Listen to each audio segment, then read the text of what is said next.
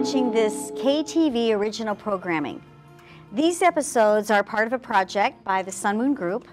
We're volunteers, nonprofit, and our intention is to enrich our community's health, Mankato and North Mankato, with some programming about the wonderful health benefits of yoga that can be done at home or any place that you like. And I've called in some area experts to help me with this, and one of the first people I thought of was Miss Carly Hopper, a good friend of mine for many years. She works up at the university. She's got some great ideas for us today. But I wanted to ask her first a little bit about her job up at the college. So Carly, what do you do at Mankato State University, or Minnesota State University, Mankato? Yes, good. I coordinate the fitness and wellness programs in the Office of Campus Recreation. I've been there for a few years. I love what I do up there. I get paid to exercise.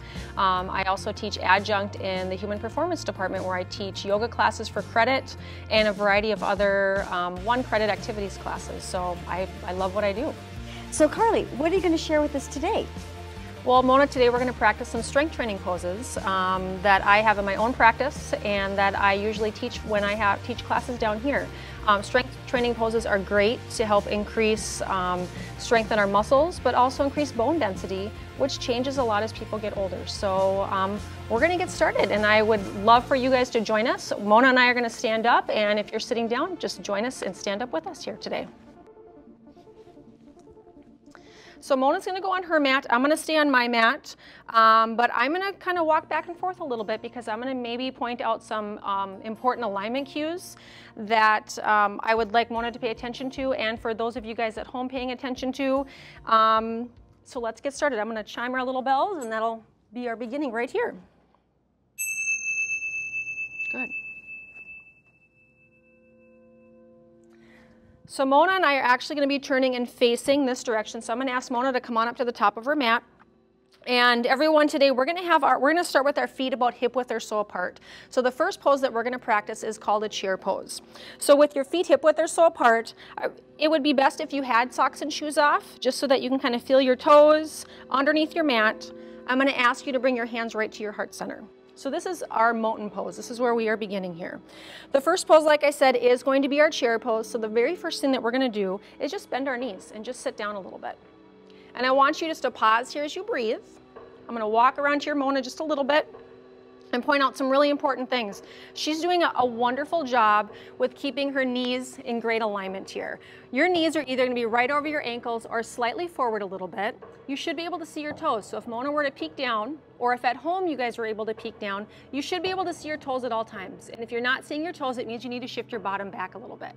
A lot of other cues, but we're going to take a short break here. So Mona, just slowly stand on up, relax your arms. And those of you at home, do the same thing and just shake out those legs, or maybe even tap on out through those legs a little bit. Good. So the great thing about yoga for strength poses that I like is we do things more than one time. So we start to build a little bit of strength throughout the body. So again, Mona's going to start with her feet hip width or so apart. She's going to stay here. I'm going to show you another variation that's a little bit more challenging. So very gently go ahead and bend your knees. Shift your bottom back. She's lifting up through her heart. She's relaxing the back of her neck so her chin is down. And she has the lower back is really nice. It's not too arched. So I'm going to let Mona stay there. Her feet are hip width or so apart. To make this pose a little bit more challenging, you're going to bring your feet together. And that'll challenge your balance a little bit more. And another option to bring this to add a little bit more of a challenge is extending those arms up towards the sky. And again, we'll pause here just for a moment. And then bring your hands back to the heart. If they're not, slowly stand on up and relax the arms and just shake it out. Good. We're going to take that one more time, and I'm actually going to show you an option that we're going to add a chair into this practice. So when you practice this chair at home, if you had a hard time balancing, you kind of felt like you were wobbly, adding a chair or even being against the wall is also going to be a really great thing that you can do to help yourself from not falling over. So whether your hands are on your chair or you have your hands at your heart, I'm going to ask you to bend the knees and sit down into your chair pose again, or a squat. And even though Mona has her hands on that chair in front of her, her knees are still in great alignment. She should still be able to see her toes, and by the looks of it, she is. Okay? So you can have the chair in your pose, you can have the feet together, you can have the feet apart, you can also extend your arms. So the position that I'm practicing is going to be a little bit more challenging than what Mona is practicing. And we'll hold it here just for a moment. And then slowly, everyone, bring your hands to your heart at home and Mona. Slowly stand up and release the arms and just shake on out through those arms and legs. Nice job, everybody. So I'm going to move this chair out of the way a little bit. Our next pose is also going to be another standing pose, and it's going to be a lunge position. So we will start at the top of our mat. We're going to bring our hands to our hips this time, just so we keep alignment with the shoulders and the hips. Your left foot's going to stay here, and you're going to take that right foot, and you're going to step it back. You're going to step it back just a little bit of ways, and if you can be on the ball of that back foot, I'd ask you to do that here. That front knee is right over your ankle, and our shoulders are right over our hips. Hands can come to the heart. And I want you just to pause right where you're at for a moment. And again, if you need a little bit of help with stability and balance, you can always take that chair really close to you and place a hand right on the chair or even a hand right against the wall. Good. And as you can see, her upper body is nice and long. She's pulling her belly button in nice and tight to engage your core, which works on the belly and also the back. Go ahead and bring your hands back to your heart here. And then slowly step that back foot up, whether it's one step or more than that. It all depends on your body. Go ahead, release your arms down by the sides for a moment, and again, just shake it out a little bit. Good. So that is a unilateral pose. That means we practice it on one side, and for balance, we want to definitely do that on the other side. So we're still at the top of our mat. We're going to bring our hands back to our hips. This time, your right foot is going to stay forward, and you're going to step that left foot back. Good. Good. So if you use the chair the first side, you may want to turn the body around and use your chair or bring the chair on the other side of your mat. You can keep your hands at your heart. You can bring your hands, you can keep your hands on your hips or bring your hands to the heart. If you want a little bit more of a challenge, you extend the arms up. You can also inch that back leg back a little bit and sink down a little bit deeper. If you sink down deeper, it's going to make the pose a little bit more challenging. However, this alignment piece right here of the knee right over the ankle is huge. That's safety of the knee joint and its alignment. It's alignment at its best right here. And Mona's doing a great job pulling the belly in tight and relaxing the bottom part of her chin. Slowly bring your hands back to your hips, everyone. And then gently step that back foot up. Good, nice job. And then just shake it out a little bit. Good, okay. We're gonna take one more standing pose. So I'm gonna have Mona turn to the front of the room. You guys can still face my direction, and we're actually going to take out a wide stance, so a little bit wider than the hips. We're all going to start with our hands on our hips and rotate those toes out to the sides. So if just doing this, all of a sudden you have no idea where your balance went, you might want to grab the chair and just place it right in front of you, okay? And then I'm going to ask you to bend your knees here. Good. So you should be able to wiggle your toes. Sometimes you need to fix your pants when you're in this position. And if you were to peek to the sides, you should be able to see the toes on the outsides of your knees. So I want you to hold this for a moment. Mona's doing a wonderful job of keeping her torso upright. Top of the head is reaching up. Your tailbone is reaching down. And I'm going to ask Mona and you at home just to bring your hands to your heart and see how that feels. And this pose is very different than our chair pose because instead of shifting our butt back, we're shifting our body right down to the middle. Let's take a little break. So just slowly straighten the legs and relax the body. And sometimes it feels good to shake on out through those legs. Good. Doing all right? Mm-hmm. Good. So we're going to take this again. So again, making sure you can see the toes the entire time. Torso is lifted. Bringing the rib cage up away from the hips. Slowly bend the knees. And go ahead and sit down. Good. Good. This looks great. So Mona's doing a wonderful job of relaxing through the shoulders, having the knees right over the ankles, pulling the belly button in nice and tight. And she's going to stay here like you are just for another moment or so and just pausing here as you breathe. And then slowly just straighten the legs. And again, maybe just shake out through those legs just for a moment. So we're going to take one more time, and I'm going to give you an option for your arms if you want to take it, and maybe even to bring it down a little bit deeper to make this pose a little bit more challenging. So Mona's going to keep her hands at her heart. We're both going to bend our knees just like you at home. And you can pause here. You can sink down a little bit deeper if you like. If you choose to do that, still make sure that those knees are over the ankles and you're opening your knees up. You can also extend the arms to the sky potentially and bring those arms out to the side. Bring those arms out to the side. Good, and again, just pausing here. So again, strength in the lower body, also the core, a little bit of the arms here. Good, nice form. And then slowly just stand up, bring the hands to touch, and bring them right back to your heart. Good, and let's just walk those feet in. So that is the end of our 3 standing poses. I'm going to ask Mona to come down to her mat, and you at home come down to your mat and take a little child's pose. So I'm going to have your heads facing the direction that I'm pointing, and Mona's down at the back of her mat. So this is just a little bit of a break. So like I said, the first 3 poses we practiced, they were standing poses, a little bit of balance in there, but a lot of strength for the lower body and also for the core. The next pose that we're going to practice is going to be a plank position. I'm going to show a little bit more of a challenging version. Mona's going to show another version that's still quite challenging, but it's going to give you an option if you need to come down to that level, okay? So from the child's pose, alignment is important in this pose. Even though we're on the ground and we're not standing, alignment is still important. So let's go ahead and extend those arms long in front of you. And I'd like you to put a little body weight into the pointer finger and the thumb. And then what I'm going to ask Mona to do, and you at home, is just to shift your body forward, keeping on the knees, bringing your shoulders right over your wrist joints. And just pausing here as you breathe. Good. So if you want a little bit more of a challenge, you're going to curl the toes underneath, and you're going to lift those knees up. So you can choose to stay here. You can also set the knees down. So I'll talk quickly in this pose because I'm guessing you may not want to hold it very long. Shoulders, elbows, and wrist joints are stacked. That's huge. That is important for alignment. Nothing is sinking in the belly. She's pulling that in, and there's no bottom in the sky. So she has a nice long line from the top of her head to her heels. Good. So let's slowly set the knees down. Just take a little bit of a break and go ahead and shift it back. And this is also a great opportunity to rotate through the wrist joints a little bit. Sometimes people, when they practice poses like this, they say that their wrist joints hurt. So that's why I pointed out the importance of bringing a little attention into the inside of the hand, the pointer finger and the thumb, so that we're not just shifting into the hands, okay? So we're going to practice that plank pose one more time. Mona's going to stay on her knees. I'm going to come on up to my toes, and I'd like you to join us at home. So go ahead and shift the body forward, and pausing here as you breathe. Nice long alignment through the spine, looking down, chest is parallel to the earth, shoulders, elbows and wrists are stacked. Good. And then very gently go ahead and take a child's pose. Just shift the body back. Shift back into your child's pose. Good. So that is a plank pose where we are on both hands, both knees, or on our feet. The next variation we're going to do is called the sidearm balance. It's one of my favorite poses. And again, it is a unilateral pose, so that means we practice it on one side.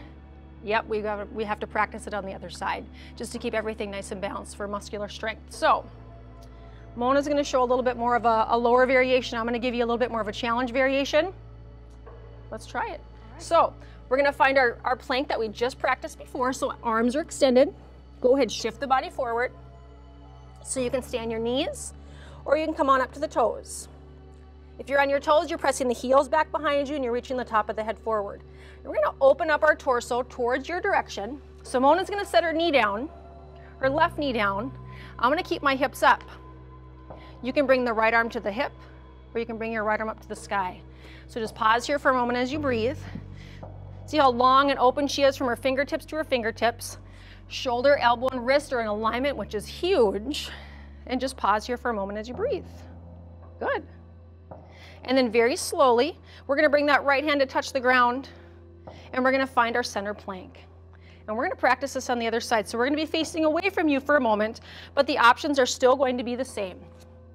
So I'm going to start off on my toes. Mona's going to stay on her right knee this time, and we're going to open our left arm up towards the sky. And again, your left arm can stay high. You can also bring your left hand to your left hip. And another option, if Mona wants to show it to you, would be lifting that left leg up off the ground. So there's always going to be a variation for a plank for every body, okay? And then slowly bring that leg down if you lifted it. Go ahead and find your center plank for a moment, and then we're going to take a brief child's pose. So just shift the body back.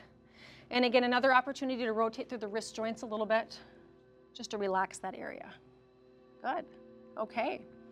So we're going to take a cross body lift. This is a great pose that we're going to practice on our hands and knees that is great for working the tiny little muscles that run up and down the spine that help aid in balance and stability. As no matter what age you are, this is such a great pose. Okay.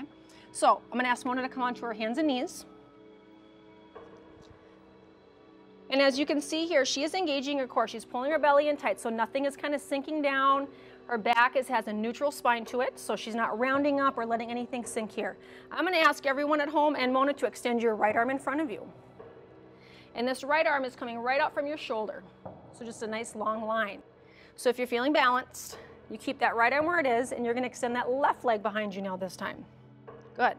And as you notice, it's not about how high you're lifting that leg. This leg is coming straight out from your hip, or it might even come a little bit closer down towards the ground. Many people will walk by a room and see that people practicing this pose and think, oh, that's easy. And then they try it, and a lot of times you might feel really wobbly in this position, and that's perfectly normal. Go ahead and set those limbs down. Take a brief child's pose, just kind of shift the body back for a moment. And again, another opportunity to rotate through the wrist joints if you like. So again, this is another unilateral pose, so we're going to practice it on each side. So let's go ahead and find our tabletop position. And as you notice before she gets started, shoulders, elbows, and wrists are stacked. Hips are right over those knees. Let's extend that left arm in front of us this time. Good. So again, it's a nice long line, and her palm is facing your direction. And now let's take that right leg and extend it behind you. Good. And as you notice, her back has a nice, still neutral spine to it, and she's pulling her belly button in nice and tight towards the spine. So that helps keep the core in nice and tight. Good. So just pausing here as you breathe. And then very gently, go ahead and set the limbs down. And let's take a little bit of a child's pose. Good. Good. It's important to take these little breaks in between to give our body a break and also to rotate through the wrist joints a little bit. Good. So we have one more pose we're going to practice here today. And this is going to be a boat pose. So it's a great pose also again for our belly and our back. So from the position that you're in, I'm just going to have you sit down. And we're still going to face this direction because I'm going to show you an important alignment piece when I point it out on Mona. So we're going to start off sitting on our sit bones, which is the bony part of our butt, which my theory is we all have a bony butt. It's just underneath a little bit of layers sometimes. So we can find it just by kind of shifting around. So the bony part of your butt and your tailbone, it's kind of like a tripod. So you sit nice and tall. Hands will go behind the back of the legs. You draw the shoulders down and you lift up through the heart. Good. And as you can notice in Mona and myself here for a moment, our chins are parallel to the earth. We're going to tip the spine back, and you can keep the feet on the ground. You can lift the feet up like Mona is showing you. You can also extend the arms. But wherever you're at, I want you to breathe. If you're feeling a lot of tension in the back of the neck, just relax that chin down towards the throat a little bit more. So Carly, do you want me to let go here? Or? You can keep your hands behind the back of the legs, or you can extend those arms in front of you. That's a great question. Good. And one thing that I think is wonderful in this position is she has such a nice flat back here. So if you're practicing this at home and you feel like you're rounded and crunched forward, just think of lifting your heart up a little bit. Good. So let's take a little break. Set your feet on the ground. Dive your arms underneath your legs for a moment. And then just round through the back, relaxing the forehead down. Good. Good. So we're going to take that same pose again. So we start with our feet on the ground. Once again, you find your balance on your sit bones. Hands behind the back of the legs. Relax the chin down, lift the heart. Tip the spine back, so it's about keeping the spine nice and tall and just tipping. Feet can be on the ground, feet can lift. Arms can extend. The longer the arms, the longer the legs, the more challenging this pose gets. So you decide, but if you extend those arms up really tall and all of a sudden you're sinking, then you need to backtrack. Then hands will go back to the legs and you find that balance again. Good. Good, nice job. So once again, let's just set our feet on the ground. Keep your knees bent. Dive those arms underneath the legs. Kind of pull against those legs a little bit and just round through the back. Good. And then release the arms. And we'll take this boat pose just one more time. Hey Carly, what about that one where you hold your toes? The one where you hold your toes. Yeah, we can try that. We can definitely try that one. So this is just another variation of holding your toes. So again, any variation that we add to the boat pose, it's still important of keeping your spine tall like this and just tipping.